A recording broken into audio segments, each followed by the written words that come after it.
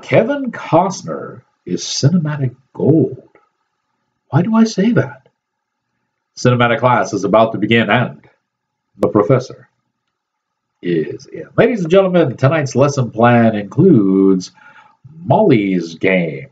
This is the story of Molly Bloom, who had high aspirations of becoming an Olympic freestyle skier, but due to an accident, actually turned out to be the woman who ran massive multi-million-dollar poker games in both Los Angeles and New York. Jessica Chastain plays Molly Bloom, and her lawyer in this movie is played by Idris Elba. Both of them are fine, and they're being touted for their starring roles, but I got to tell you, the real star of this movie is this guy right here. Yeah, that's Kevin Costner. He comes in and plays Molly's dad. Now, he's only in a few scenes in the beginning of the film, and then he comes again at the end.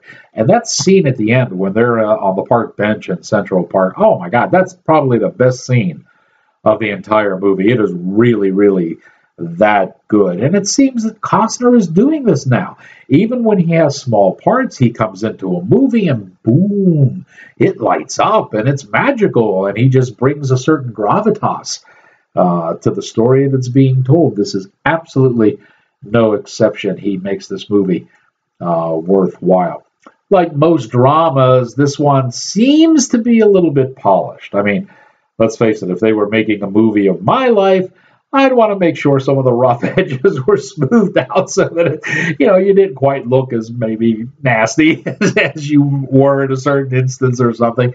So the two main characters in this movie come off just a little bit too smooth occasionally. And one of the other big drawbacks is this is dragged out a little bit too long.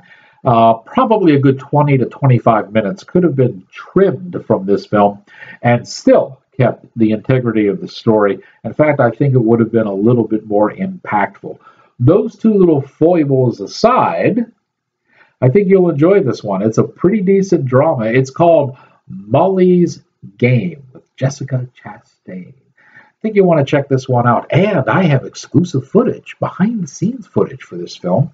You know you can catch it on the Tri-State's longest-running, award-winning film review program. That's Outtakes with Fiore. You be sure to check your listings for the local times and dates that you can catch this. Molly's Game. Now that you have learned what you have learned, here endeth your lesson.